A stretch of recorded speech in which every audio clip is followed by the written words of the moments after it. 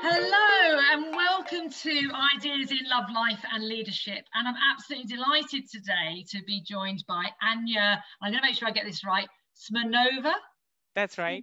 Smirnova, I said it right, fantastic. Who we met and connected through, I think, Chris Booth, didn't we actually? Through Charlotte, actually. Yes, through Charlotte. Chris and Charlotte.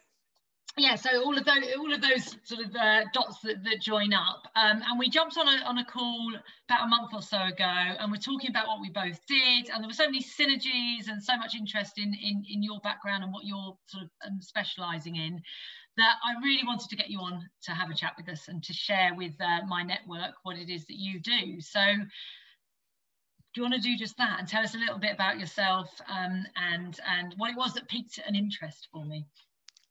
Thank you, Rebecca, and great to be here. Well, about me, so now I'm a transformational coach, focusing particularly on women, and I'm a mom of two myself, and I am a former lawyer. And nothing like personal experience inspires you to make career leaps and other transitions in life. Yeah. So mum of two, working as a lawyer, not living in your native country either, yes. and working. And so when you were doing your lawyer, was that in the UK as well? You were a lawyer in the UK? Yes, it was. I have two legal degrees. Okay. Yeah, in Russia and in law. So yeah. Wow. That's twice higher education, both in law. You would go and then change it all and become a coach. Yeah. So what was because obviously you're working within transformation and coaching others in transformation. What was it that was that transition that you looked at your life and thought, hang on, I could do something else and I can transform this? Right. There are, I would say the motherhood, becoming a mother, when I was still a lawyer at the time, in a lawyer in private practice in the city of London. And when I became a mom, it really shook my view of the world and the view of myself. Looking back, though, I think that was the last of a series of events that happened. I went through various transitions. One of them, as you said, I moved from Russia to the UK.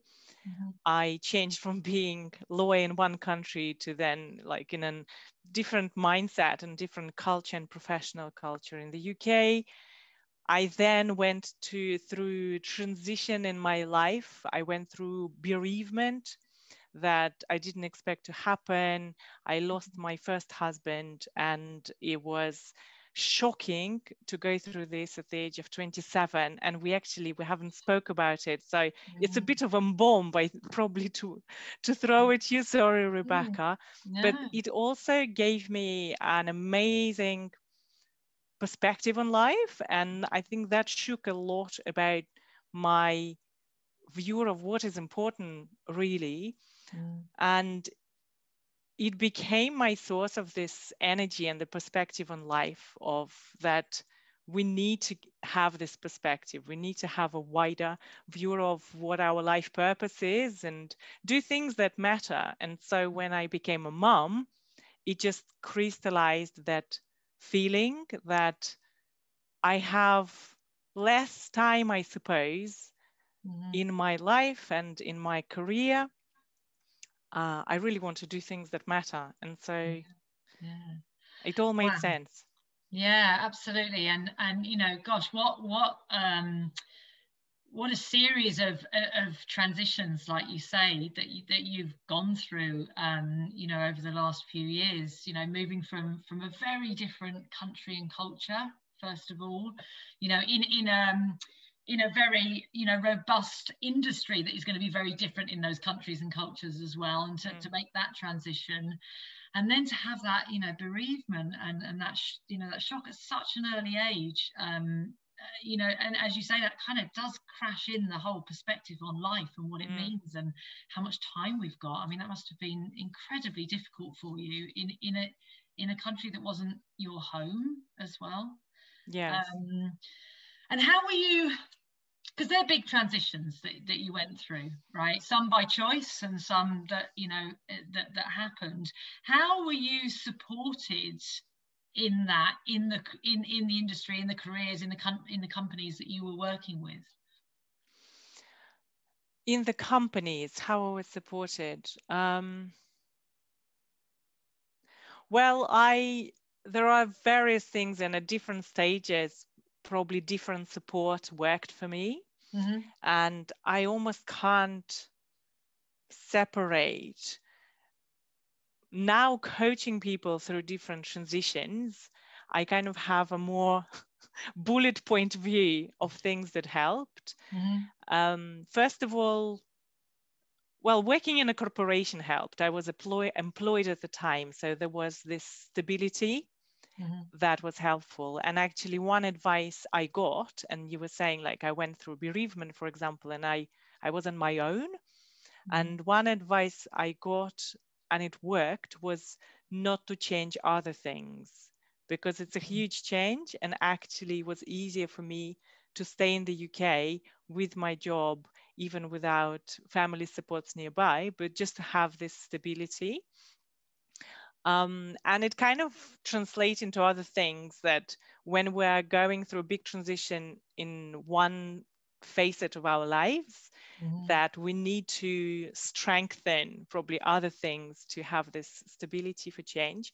Then obviously family support and friendship support, and just talking mm-hmm. and letting it out. And talking helps organize your thoughts and process emotions.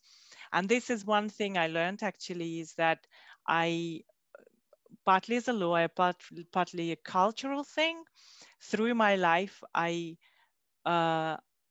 didn't share much, mm-hmm. thinking probably it's not fair, probably other people are not interested, or how can they help? And now, with experience and as a coach, I know how important it is to actually process mm-hmm. those emotions with other people, have this empathy. And another thing that really helped is when I became a mom and I returned to legal practice. As a working mom, I was lost, truly lost, and thinking, what's going on? Where is me gone? I feel I can do more with my life. Like, what I was not fulfilled. And I learned about coaching at that mm-hmm. point, because my husband was being coached professionally. And I thought, that sounds interesting. At the time, it sounded like a cool thing of giving other people advice. Now I know this is not about fixing people, but it's a much deeper self-discovery work. And so I hired a coach, and I went to train as a coach. And that was truly transformational for me. Mm-hmm. And I think it landed really well with my experience, with also being a lawyer, and there is lots of neuroscience, and I like to understand why things work. And this last support inspired me to actually change my careers for that reason. Yeah, fantastic.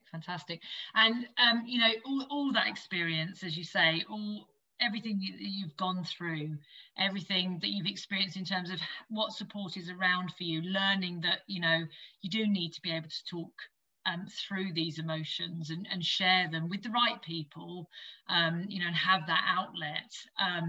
And then, you know, preparing you for, you know, when you had children, and the return to work after having children, as you say, for most women and men in a different way, can be so challenging, but also, as you say, transformational, because their lives have fundamentally changed when you become a parent.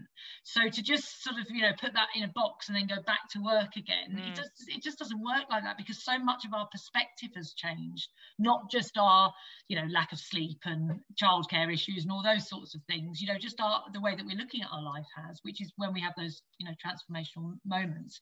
And I think, you know, for any coach, you know, when we look back, there's always that point at which we're working with someone who's guiding us, who's nudging us, who's getting us to look inwards, who's getting us to see our own truth, that then points us towards, actually, you know what, this is what I could do for other people.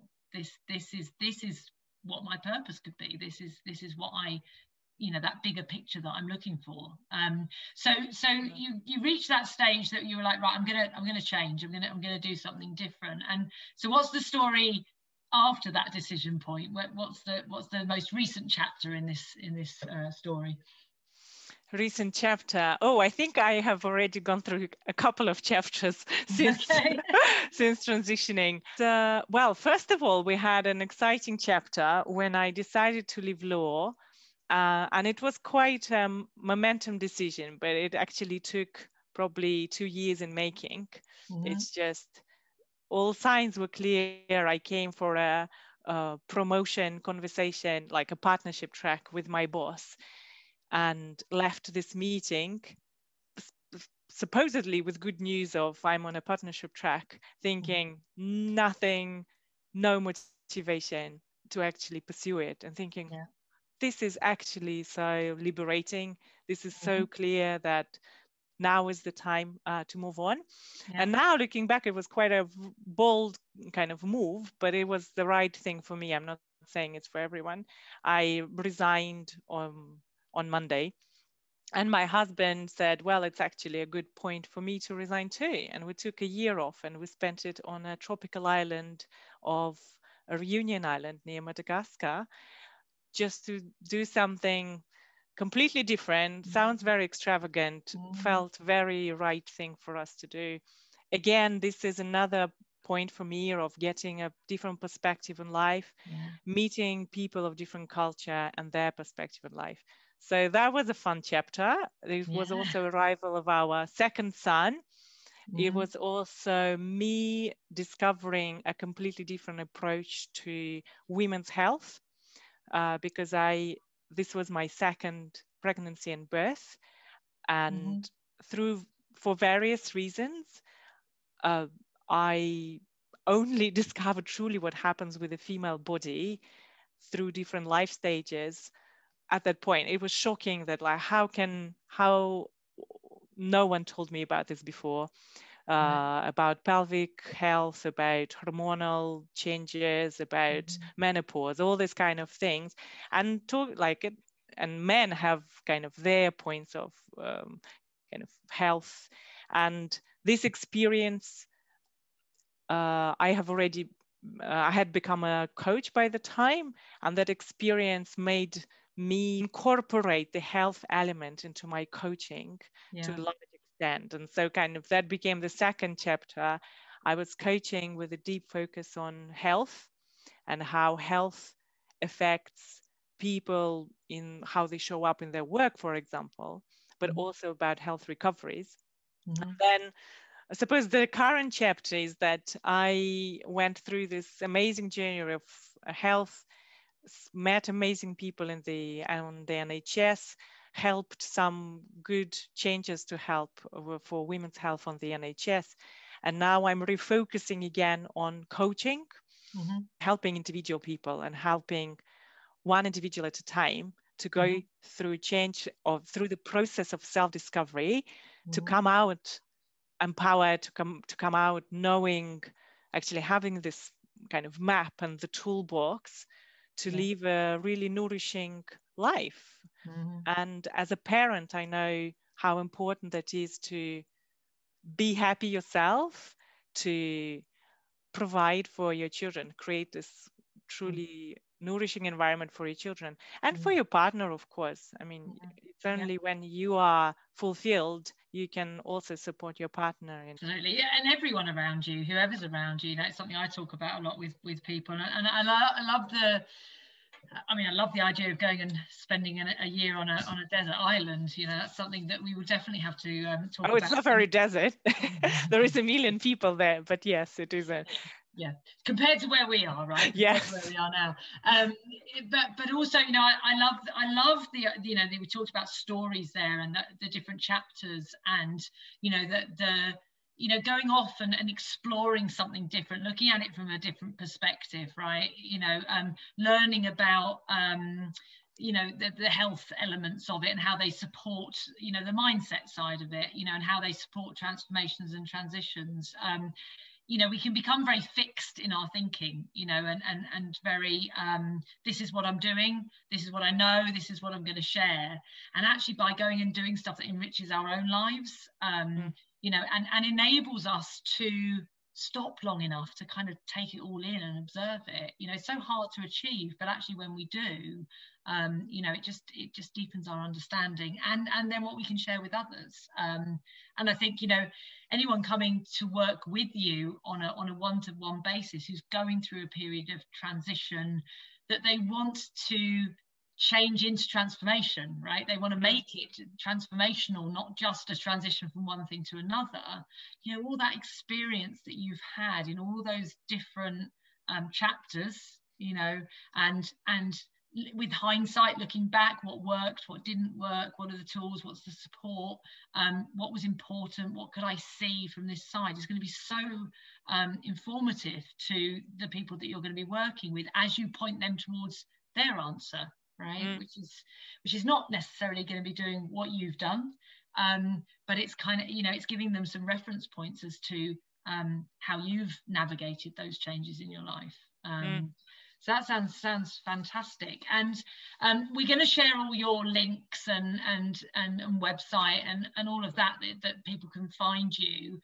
If you were speaking to somebody right now who you know would be looking to take on a coach, what kind of things would they be experiencing that you think you could help them with at the moment? I would suppose 3 feelings. One is the feeling of I'm sleepwalking through life. It's just black and white. Another feeling is there is something more I can do. There is something more I can achieve personally, self-development. And the third one is there a particular transition that you are planning to do that requires preparation, whether it's a career change, for example, or I don't know, country change, big move. Yeah. And I think, you know, one point you made that was really interesting was in retrospect, looking at those transition stages is, you know, what else is going on around it? You know, in terms of planning, you know, we can think, right, we're changing one thing, we'll change everything, you know, and is that going to serve you best at those transitional points? So you speak there, you know, that feeling that we've all had at certain times of our lives of just everything's on autopilot. We're not really conscious of what's going on. It's kind of happening to us rather than for us. You know, big transitions that are coming up. And that feeling of, yeah, there must be more to life than this. And you know, we've just gone through a year where, you know, a few things have happened. Is one, you know, we've all woken up a little bit to those patterns that we'd fallen into, that kind of treadmill that we can get onto. So there's quite a lot of people who've kind of taken this time and looked at it and gone, I don't want to go back to how I was before, but I don't quite know what I'm going to do next. So there's those people that have got all of those feelings going on. But also you've got a lot of people out there who, you know, those transitional periods have happened to them. You know, something's happened, you know, something's come in and, you know, people have lost careers or you know, jobs have disappeared. The things they thought they were going to be doing, you know, disappeared into the ether with so many other things. So, you know, there's going to be a lot of people in that period at the moment, isn't there? In that period of change. If you were talking to them, I mean, you've shared some of your insights already, but if you were talking to someone through your own experience, if you like, rather than as a coach, but through your own experience in life and leading your life and getting to where you are now, if that's happening to you right now, if you're feeling any of those feelings, what would be the sort of first step that you would be inviting people to take if they're in any, you know, in any of those situations? In moments of this struggle of life change, I think what we tend to do is to focus on this hard moment of the now we're currently at, and it can be a big sea or it can be a puddle, but we lose the perspective. So the first thing I do with my clients is we get a perspective. Mm-hmm. We get a perspective of their life. We Mm-hmm. get a perspective of the future, where they want to be in their life. Yeah. And suddenly there is like a scale of where are we at and where we need to move, and we work on different maps and ways and compasses and tools to actually make the journey. Yeah. Getting a perspective. Yeah, I love that. I love that. That, you know, like you say, that it can be a sea or it can be actually a puddle, but we just, you know, we're too close to it, aren't we, at that stage? And it's too real to us to be able to really see it as a clear perspective. I love that idea as a starting point. Is okay. Let's just take a look around. Let's just. What about if we look at it from over here? What about if we look at it over here? Does it get bigger? Does it get smaller? What's really in there? I think that's a beautiful way of starting to work with someone. You know, on their journey. Actually, what happens is that C is a big challenge, but as human beings, we're most worried about the unknown. And actually, when we know that's a C, even if it's a big C, we lose the fear, because at least we know who is the beast and what we need to. Our logical brain starts to be more valuable to think through options. Yeah, and I think, you know, perspective as well, as you say, and you know, that fear of the unknown, as you say, can be huge. You know, and over the last year we've seen that so many times, haven't we, with people saying, you know, I don't know what's going to happen. It's so scary. But the reality is, when we bring it back into perspective and into the here and now, we never know what's going to happen in the future. We may have told ourselves the stories, we may believe the predictions for the future, but the reality is we never do. We never know more than what's ahead of us. So, but being able to get people to come back to that perspective and back to that, okay, let's just look at what's here. Let's look at what's right here. Not this whole great big sea out there that could be anything, but let's just look at what's right here. And I often talk about, you know, the first next step. That's all we need to do in the moment, is take the first next step. And then we're somewhere else, and then our perspective can change, which then might influence the next first step. So I think that idea of that, and it sounds like a beautiful process to start with you, of just, okay, let's just get this into perspective. And again, all your experiences, you know, that you've gone through those transitional stages, you've had to do that. You've had to, you know, take what could have seemed, you know, each of them individually seem like this absolute ocean of uncertainty, is just, okay, let's bring it back to, okay, you know, for example, with the bereavement, you know, you know, I could think about all the things I'm missing in that, you know, the family network, not being in my own country, but you know what I've got an anchor here. You know, I've got my work, I've got my, you know, I'm working with a company, I've got security there. Let's start from there. That's the you know, the perspective is, I've got an anchor here and I'm safe. So I think your personal experience is going to shine through as well, with the people that you work with.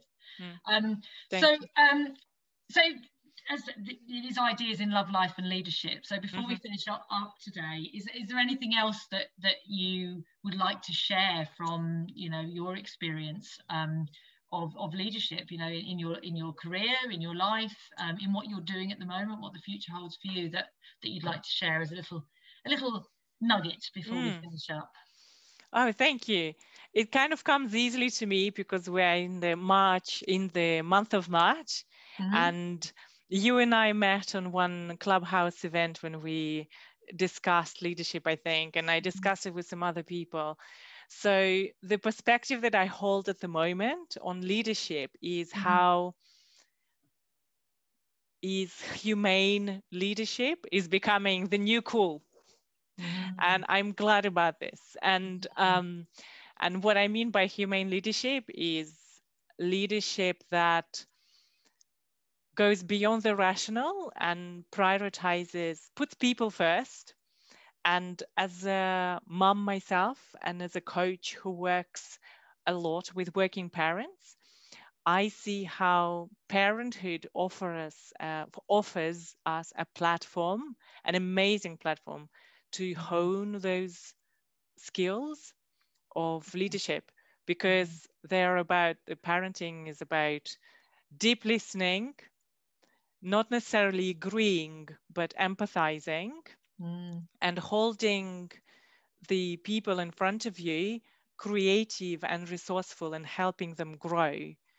And I think those skills, I would love to more parents and women in particularly to see motherhood and parenthood as an amazing career progression platform. Yeah. Oh yeah, yeah, absolutely. I absolutely love that, and I think you're right. It's becoming the new cool. You know, we've got a lot of conversations going on around it. You know, we've got a lot of world leaders that we're being pointed to as great examples of this more humane way of leading, and the results that they're getting. And I think, you know, it's for all of us to talk about that more, and to I was doing a webinar this morning where I was talking about exactly the same thing, you know, about what we believe is leadership, and actually some of the other qualities that we can bring to it. And I think you're right, motherhood, fatherhood, parenthood, it is a great place to look for, you know, how do we do that, and how do we bring that into what we do in business, in politics, in the world. We tend to separate them a little bit, you know. And I was, one of the things I was showing this morning was, you know, let's bring all of ourselves to leadership in whatever, you know, guise that is, and what can we learn from that. And I think that's a beautiful reflection to have, and perfect for the people that you want to be working with as well, because, you know, leadership starts with ourselves. You know, that, you know, we are the leaders of our own life, and if we can build all those qualities into how we lead ourselves, then naturally that's going to come out, and it's going to have an impact and a ripple effect in the world. So we take it into our businesses, we take it into our companies, we take it into our families and our communities. So I think the people that work with you are going to be very much enriched by the experience. So thank you so much for talking to me today. It's been an absolute pleasure. I could talk to you for hours about all of these things, and dive into them in so much more detail. But if anybody wants to talk to you, as I say, all your details will be in the comments below.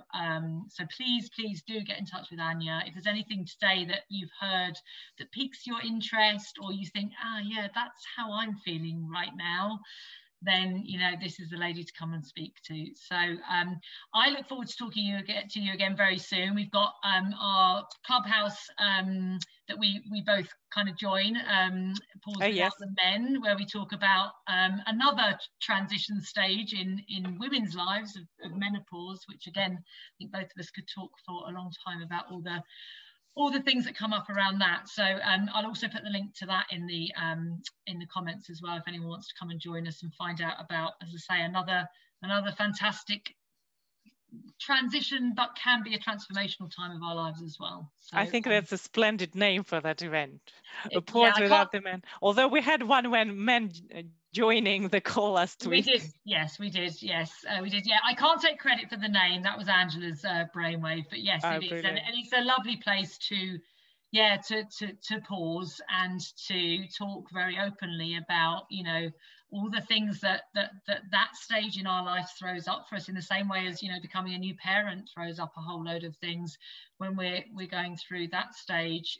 There are so many symptoms. Going back to what you were talking about health being so, you know, important when we're working with this stuff, is, you know, there's so many symptoms that we can experience at that stage. It's going to have an impact on our lives, on our leadership, on our businesses, and the more we all talk about it, it's a bit like humane leadership. The more we have conversations about it, the more we talk about it, the more we share our experiences, again, those ripple effects start going out in the world, and we start to see the change that we really want to see. So and it's not just the women's problem, it's actually, and it's not even a problem, it's an interesting topic for everyone to understand, to understand what your wife is going through, and to understand what your team members, female team members, are going through. So very important to have those. Yeah, really, really important. And the numbers, you know, in terms of the volume of the workforce that are now women, and women of that particular age, you know, from a very bottom line perspective, you need to understand it. You know, it's going to be critical to the success of your business, let alone from the more humane, you know, or compassionate sense. It's going to be so critical to so many businesses out there. So yeah, other conversations that we could have. We'll have to make this a series, won't we? And talk about. Oh, I would love to. So many topics to discuss. Thank you so much, Rebecca. What a pleasure to be invited. Oh, thank you. It's been lovely to have you here. And as I say, all your details will be shared. So please do get in touch with this wonderful coach. And if she can help guide you through a transitional transformation time in your life, I think that would be a beautiful experience. Thank you so much. Thank you, Rebecca.